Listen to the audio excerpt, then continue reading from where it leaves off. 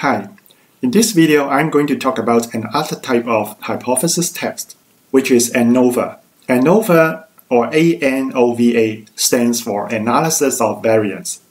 In the previous video, we went through the t-test for one sample and the t-test for two samples. But if you want to compare a variable across 3 or more samples, then the t-test doesn't work anymore. And in that case, we need to use ANOVA. Again, ANOVA is only applicable to scale data, and more strictly speaking, it should be scale data that are normally distributed. If you remember from the previous video, in our independent samples t-test, we tested if the population mean of problem solving is the same between male and female students. So male and female students are two independent groups. But here let's consider another situation. Instead of comparing between the two genders, we want to compare across the different student grades. And in my data, the students can be from grade 4, grade 5, or grade 6, so there are 3 groups. And the t-test doesn't work because the t-test involves at most 2 groups. And we also need to rewrite our null hypothesis and alternative hypothesis in this case. For ANOVA, the null hypothesis is that the population mean is the same across all the groups. And the alternative hypothesis is that the population mean is not the same across all the groups. Now, this doesn't mean that the population mean is different between any two of these groups. What we mean is that at least one of the groups has a different population mean than another group. So let's do it in SPSS. Now we click on Analyze, go to Compare Means, and choose the last item, one-way ANOVA. Now, one way here means that we only use one way of grouping, which is grade in this case. In statistics terms, we say that we have one independent variable. But if you want to compare across the different grades and the different genders at the same time, then in that case, we have 2 independent variables and we need two-way ANOVA. But since this course is for beginning researchers, I will avoid those complications and only stick to one-way ANOVA. So let's click on one-way ANOVA. Again, we put the problem solving into the box on the right, and this time this is called the dependent list. And the grouping variable, which is gray in this case, should be put into the factor list. Now, if you remember, in the independent samples t-test, we are required to specify the 2 numbers that represents the 2 groups to be used in the t-test. But now in the ANOVA, since we can have more than 2 groups, SPSS does not ask for the 2 group labels. Instead, it will use any labels that it finds in the grade variable. So I have 4, 5, or 6 in the grade variable, so SPSS will know that I want to compare across these 3 groups. Now we click OK. So here is the result. Now the working principles of ANOVA is quite different from that of the t-test. And in this table, instead of the t value, you see the f value. But as far as the result is concerned, the only thing that you need to read is in the last column. Again, this one represents the p-value. And the decision rule is the same as before. If the p-value is smaller than 0.05 or any other level of significance that you might want to use, then you reject the null hypothesis. So in this case here, the p-value is 0.003, which is smaller than 0.05. And the conclusion is to reject the null hypothesis. Or in other words, we conclude that the students from the 3 grades perform differently in problem solving. At least one of the groups has a different population mean score of problem solving than the other groups. But you may want to ask a further question. Which group is different from the others? The ANOVA table doesn't give you any clue.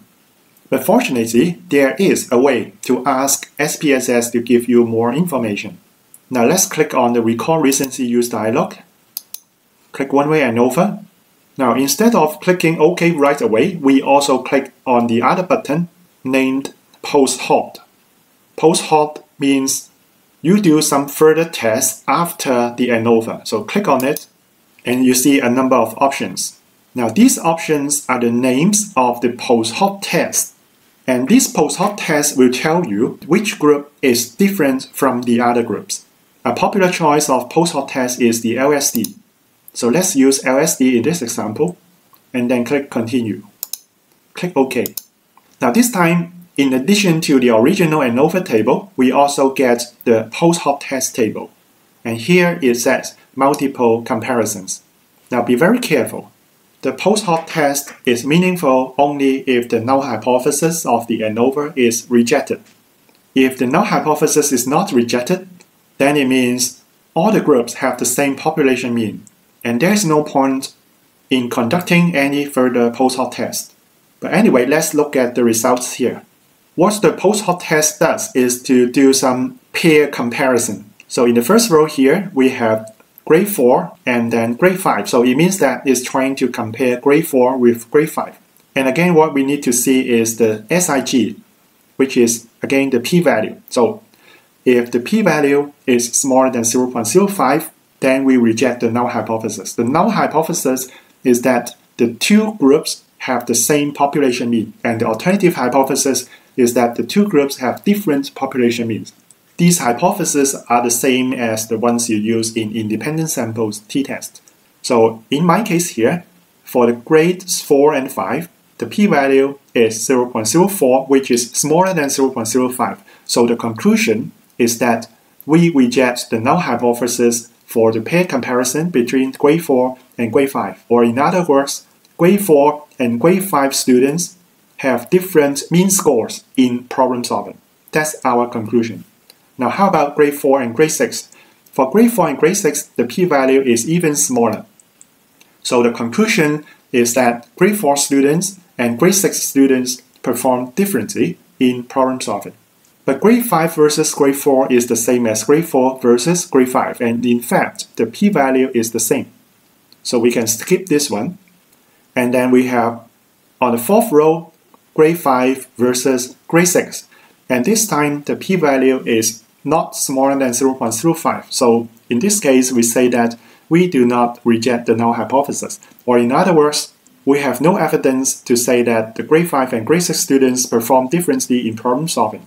And finally, in the last two rows, we have grade 6 versus grade 4 and grade 6 versus grade 5, both of which have been considered before, so we can skip these two. So our final conclusion is that, first of all, the ANOVA suggests that we should reject the null hypothesis. Or in other words, the mean score of problem solving is not the same across all the three grades.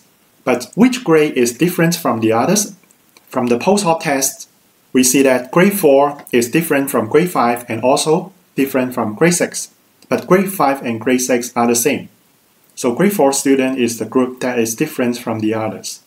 So to report your results, first of all, you report the descriptive statistics of all the three groups of students.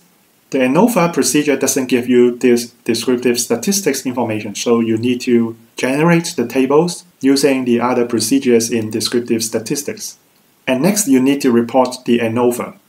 First of all, you write down the null hypothesis and the alternative hypothesis. Then you report the F value.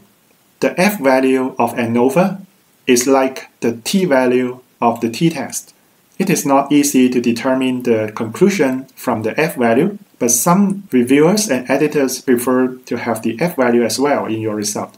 And of course, you should report the P value. And then based on the P value, you write down if you want to reject the null hypothesis at a particular level of significance, which is usually 0.05.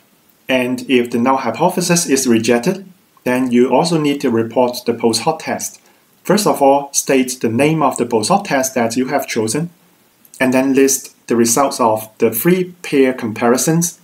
And usually it suffices just to give the p-value for each pair comparison. And then finally, write down your conclusion to tell which group or which groups are different from the others. And then finally, write a few sentences to explain what this means in your particular research context. And in my case, I can say that the grade 4 students perform differently in problem solving than the grade 5 and grade 6 students, while the grade 5 and grade 6 students have the same performance. So that's all for ANOVA. And at this point, I hope you are beginning to see that. First, we pick our test depending on how many groups we have. For one group or two groups, we use the t-test. And for 3 or more groups, we use the ANOVA. And second, no matter what test we use, the procedures or the structure of the analysis is similar. We have to write down the null hypothesis and the alternative hypothesis. The null hypothesis is about something equal to each other, and the alternative hypothesis is about something not equal to each other. And then in both cases, we look at the p-value, and if the p-value is smaller than 0.05, then we reject the null hypothesis, or otherwise we do not reject the null hypothesis. And no matter what results you get, you need to write a few sentences to interpret the meaning of your result in your particular research context. That's the end of the video. I hope you find it helpful. See you next time.